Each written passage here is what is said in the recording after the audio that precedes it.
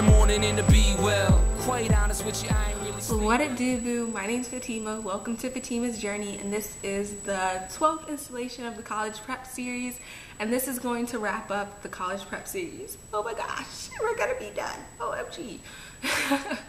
So let's get right into it. This is just 10 tips for applying to college, just the college application process in general, and they're just supposed to be helpful. So let's get started. The first tip is to keep track of your deadlines. This applies to when your college application for whichever college is due, the final due deadline, the financial aid deadlines, sending in transcript deadlines, taking test deadlines.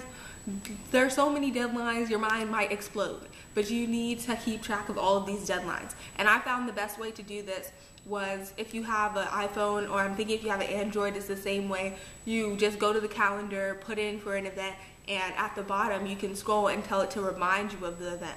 And what I would do is, for the first reminder, it would be a week before it was due. That way, if it was like something that took a little bit more time, I would still have that week. And then the second reminder would be 2 days before in case I forgot again. So definitely do that. It saved me so many times, especially for scholarships. It's great too. So, yep. Second tip is to ask for recommendations early in the year. I'm talking about September, like first week in September, okay? Like first or second week, whenever you go back to school, because I know some people go back to school in August. First or second week of school, those first 3 weeks of school, you need to ask for those recommendations, because I know one teacher, she only gives like 8 recommendations a year or something like that, and all of her slots filled up within like the first day of school. Like, it is serious, especially, so go to teachers that you know are great at writing. The English teachers are usually really good, and just teachers that have known you well and you've had like a personal connection with them. Third tip would have to be put transcript requests in early, because at my school you have to turn in a paper requesting for your transcript to be sent to a certain school, and you have to pay for the transcript to be sent, which is, at my school it's $2. At your school it might be different. At your school it might even be free. So make sure you put those transcript requests in early though, because sometimes guidance counselors may forget, and that way you can see it on like Common App or on the school's portal website, and you'll see if they got it or not. That way, if it's not, because if you do it too close to the deadline, then you're like, oh, they haven't gotten it yet, and then your counselor says that they didn't even send it, then it's even more drama, and you just don't want to deal with that. So make sure you turn everything in early. My fourth tip would be to do the FAFSA and the CSS profile as soon as possible. When they come out, try and sit down and do it with your parents, because you definitely want to get it out of the way as soon as possible. It'll make everything a lot easier, and especially if you're applying for financial aid, this is necessary. Fifth tip would be good communication with your parents when filling out financial aid documents, especially the CSS profile, because usually if your parents have time, it's great if they can sit down with you, because sometimes they know like the W-2 form and tax return documents better than you do. However, if they don't have the time to sit down with you because they're working a lot, then just make sure you have the forms and try and go through it slowly. But it's important to have good communication. That way you can get the forms in the first place.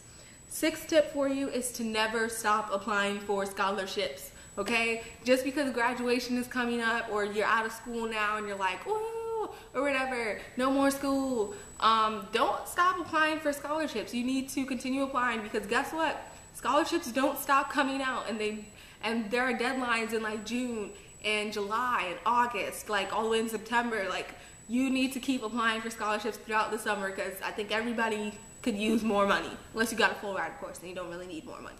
But you can always use more money. And some people are like, well, how do you send in your transcript if the thing's over the summer? Well, at my school, you can request this, your guidance counselor to give you transcripts. So I asked my guidance counselor for like 8 transcripts, like extra transcripts for me, for like scholarships I'm applying for over the summer. I might even ask for some more. So that's a great way too, to ask for them, like sealed ones, before you leave and graduate and all that type of stuff. That's a good thing too. Another tip is first semester grades matter. Don't just blow off first semester. A lot of people get caught up in the college process. This is easy to do because there's a lot of stress going on. There's probably your school's homecoming if you participate in that. There's like, this is your senior year, you're trying to remember everything and just record everything down and all that type of stuff. and of course writing your college essays, but it is so important to remember to do your schoolwork and have strong first semester grades, because you don't want to get into a school early action, early decision, and they revoke their acceptance because your first semester grades suck. Or on top of that, you don't want to apply to a school and then they're going to accept you. Obviously don't find it until March, but they're thinking, oh yeah, we're definitely going to accept this person, and then they're like, oh, we can't accept you now, look at these grades, like they're horrible, you know. So first semester grades matter, put in the work, and so do second semester grades, because obviously you want to finish strong. So all of your grades still do matter.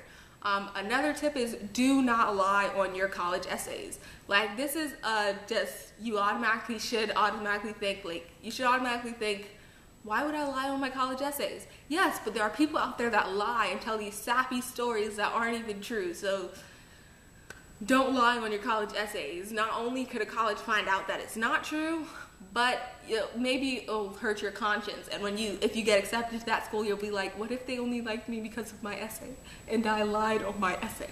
Don't be that person, okay? Don't be that person. Don't lie. I'm sure you have an amazing story, okay? And just tell your story, because only you can tell it. So don't tell someone else's.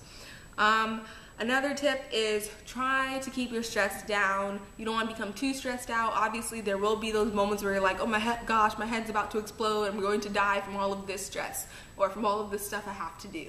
I can definitely understand that. I got like that a couple of times this year, but definitely exercising, taking a minute to just like center yourself and just think, this is a small moment. This moment will pass.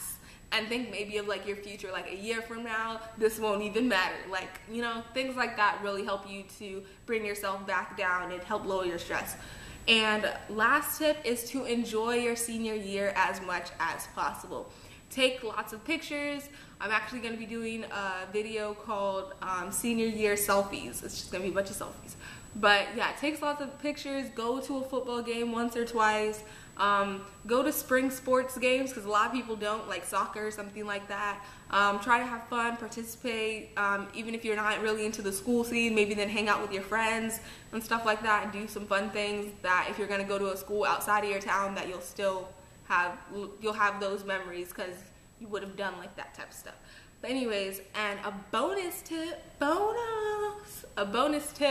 is that you can get a waiver for practically anything during the college application process. You can get a waiver for SAT and ACTs, depending on your income status and different things like that, so look into that. You can get a waiver for how much it costs to send the CSS profile, look into that. You can get college application fee waiver, depending on your income as well. You may not have to pay to send your college, because some schools you have to pay to send your application. You may get a waiver for that. There are so many things you could get waivers for, and you better take advantage of all of them, because you might end up spending tons and tons of money on the college application process that is not necessary to spend. So those are my 10 plus bonus tip for you, and I hope this whole series has been really helpful for you and has given you a lot of information. The song that played in the beginning was Fighter by Gym Class Heroes featuring Ryan Tedder, I believe. It's going to be at the end, and the video is going to be linked down below, because I love the video, love the song. It's awesome. Okay, I'm going to be here on Saturday. Are you going to be here on Saturday? If not, then boo-bye. I wish you a good life.